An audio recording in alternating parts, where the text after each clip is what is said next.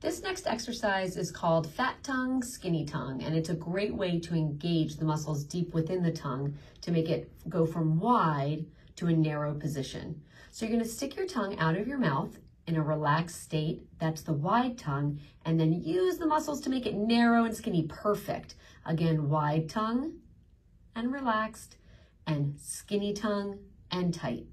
You can do this exercise in the top of your mouth, up on the roof, making it wide and then skinny. Good. You can do it on the bottom of your mouth, wide and skinny, and wide and skinny. Perfect.